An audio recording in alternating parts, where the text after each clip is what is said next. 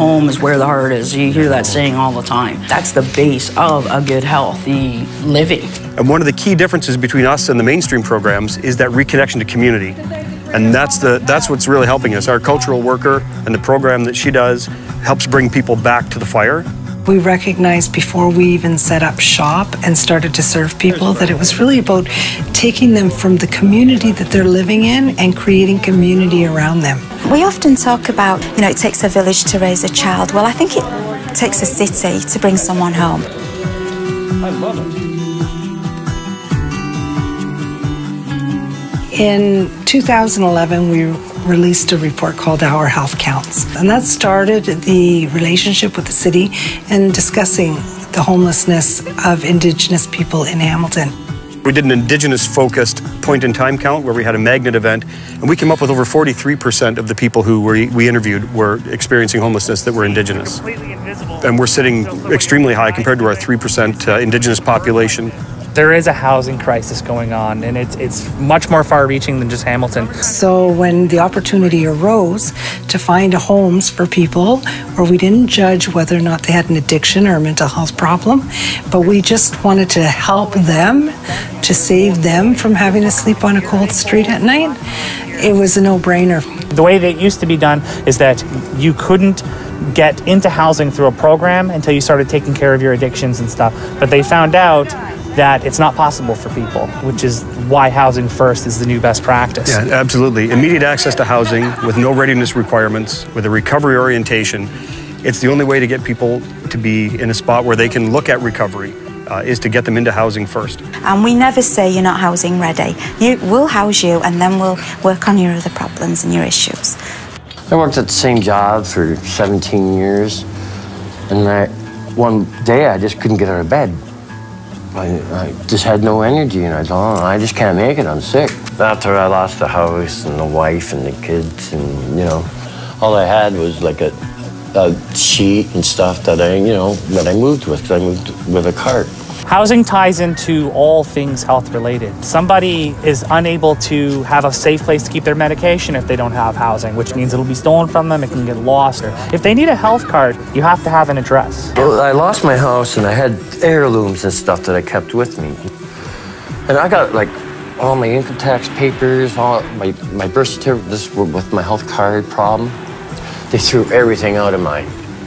Really personal things, my Bible, things like that.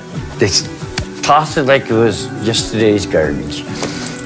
When you don't have housing, the barriers to stack and stack and stack to the point where you don't feel like you can overcome them.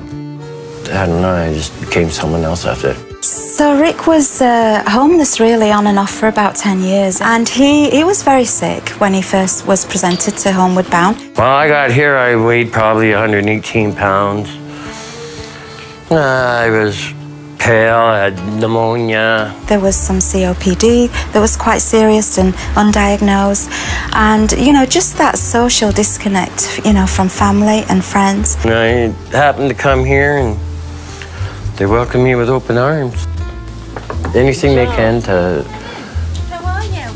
be on your side, to make you relax, to make you feel secure.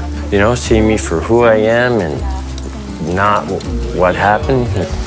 It gave me confidence again, that I'd lost. It was his birthday soon after he came into the program, and we got him a cake and we sang to him and had a bit of a party.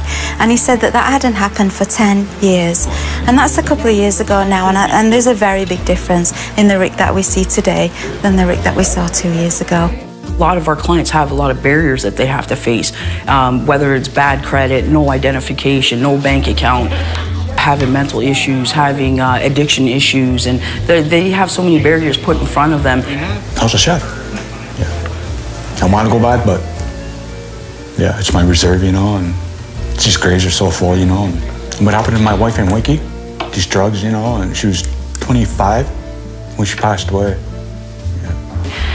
When I first met with Dwayne, I actually met him at the health center, and he was pretty aggressive at the time, but it turned out that he has an acquired brain injury. I actually went to high school with him, and he is not the same person that I knew back then, unfortunately. He's had a hard run at life, and I'm glad that I was able to help him though, because a lot of people didn't want to deal with him at the time. Oh, I'm happy here. Got this apartment. Yeah, I got this furniture here. I love it. He needed a little bit of extra attention, you know. It wasn't just me that did it, it was the whole team that did it. We feel blessed to be a part of our team because Homeward Bound is a little bit different than sort of mainstream Housing First models. For instance, you're not supposed to have healthcare on your team in Housing First.